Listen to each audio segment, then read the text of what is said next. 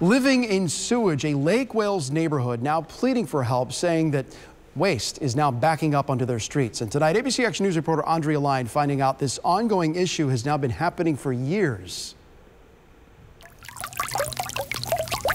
It's nasty, it stinks. Sludge, muck, and slime. Disgusting. Whatever you want to call it, it's foul and pouring into the street for at least 2 weeks. Every morning, come out to leave for work, it smells like sewage.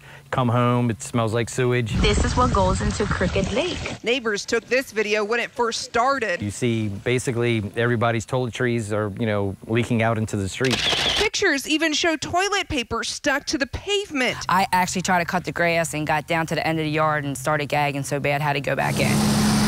This isn't the only time it's happened. It has been backed up before where it's come out and overflowed and everything. They obviously need to update the system or make it better. Daniel Johnson remembers the road being ripped up about 10 years ago for the same issue, yet it's still happening.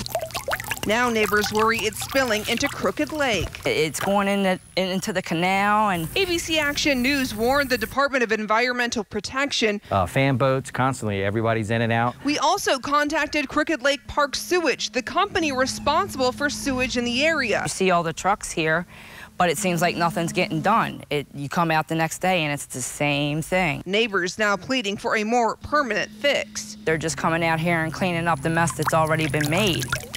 Andrea Lyon, ABC Action News.